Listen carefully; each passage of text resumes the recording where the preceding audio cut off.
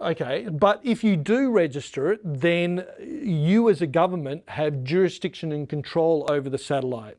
Now, the word control here is particularly important because any state can exert its laws over a satellite. They can say, for example, your satellite can't transmit signals into our state.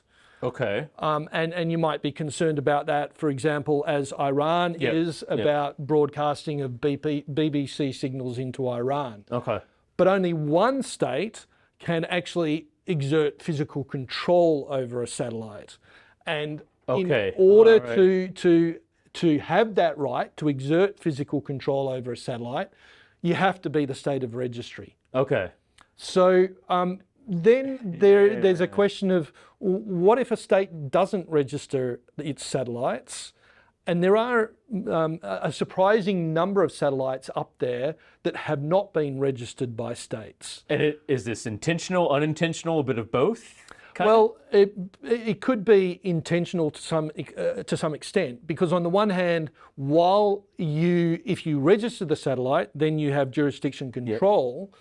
On the other hand, by registering the satellite, you're accepting a level of responsibility. Yeah, exactly. That's right. Yeah. Okay. And you may not want to accept that level of responsibility. Interesting. For that satellite. All right. So it is interesting, and there have been examples of that. There have been examples where satellites launched by Hong Kong, the registry has changed hands. There's been an example, I think, where the Netherlands government has said they refuse to register it. They don't think they should be the state of registry. They're concerned about accepting responsibility for it. But this could be a live issue, for example, if you're doing active debris management and you're trying to take control of a satellite to move it from colliding with another satellite. Yeah. And it's a question of who has, the ability to do that, or the legal right to do that. There's also obligations of cooperation, mutual assistance, and due regard. So that's manifested most obviously in somewhere like the International Space Station, where astronauts of a variety of countries do actually cooperate and mutually assist one another. Even during some politically charged times, they actually do work quite well together. Right. Yeah. Right. And then there's an obligation of due regard that's somewhat similar, but it's not very well defined. Okay. So exactly what does due regard involve?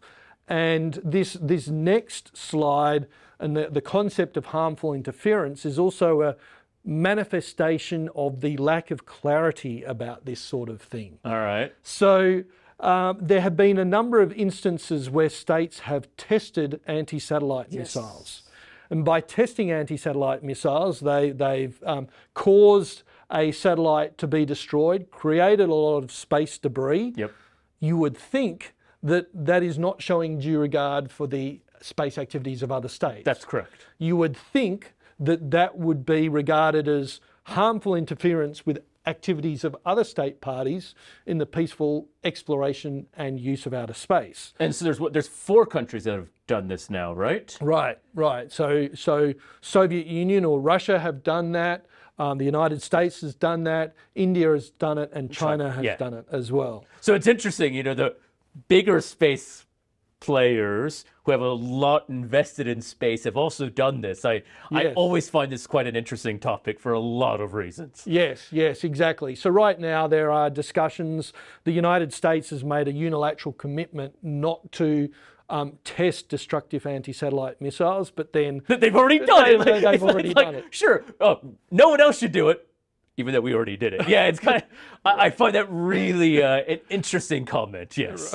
Right, but hopefully it does lead to states generally committing to not testing any more destructive anti-satellite missiles. Yes. But if you had anticipated that something would cause harmful interference, then you'd be obliged to undertake appropriate international consultations beforehand. Okay. So you would think that when, for example, Russia last year tested an anti-satellite missile, other states would have said, where was your prior international consultation? Yeah, exactly. You didn't tell us this. You didn't, because after that test, I mean, there was a inherent unknown risks International Space Station. I mean, Right. fairly imminently, where they were put into the emergency capsules, and this was including Russian astronauts on the International Space Station. Russian astronauts themselves, yes. So it was disappointing that governments did not explicitly say, we think you've breached international law. You should have consulted beforehand, and there was an opportunity to do that. So the fact that governments have not done that seems to undermine what harmful interference means, and suggests that harmful interference would actually have to be a pretty high threshold. If something like this doesn't count for harmful interference, then what does? Yeah. So yes, there are important issues there. Now, the Rescue and Return Agreement establishes a regime for rescuing any space object or astronaut within the state's jurisdiction. This is an example from the late 1970s, I think, early 1980s, where a Russian satellite came down in Canada. Yep. The Canadians pursued the Russians for compensation in respect of It was a nuclear-powered satellite as well, right? Yes. Yeah, exactly. The Russians at first said, no, not us, not our satellite. And then the Canadians and the Americans said, we're going to go ahead and collect the parts. Very soon after that, the Russians said, well, actually, it might be ours. We will collect the parts. By which time Canada and the United States said, it's okay, we've got it, we'll just send you the bill.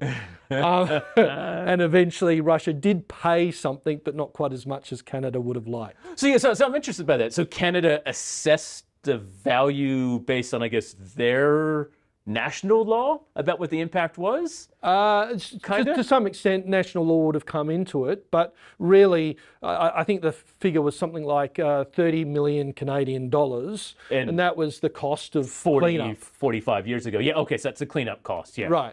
Right. And then Russia didn't pay all that? They didn't pay all of that. There was some diplomatic negotiations. I'm not sure all of the elements of those diplomatic negotiations, but it may have been, well, if we don't pay all of it, how about, we come to some agreement in some other ways. We won't insist on something else in another context. But then Canada and the US were obliged to return the satellite to Russia. That's correct. Okay. Yes. Although it doesn't say how long they have to return it. They can take their time and have a very good look at it beforehand. Interesting. If they wanted to. Okay. Yeah, so it doesn't give that. So they have to do it at some point, but that some point is ill-defined. That's right. Okay. That's right.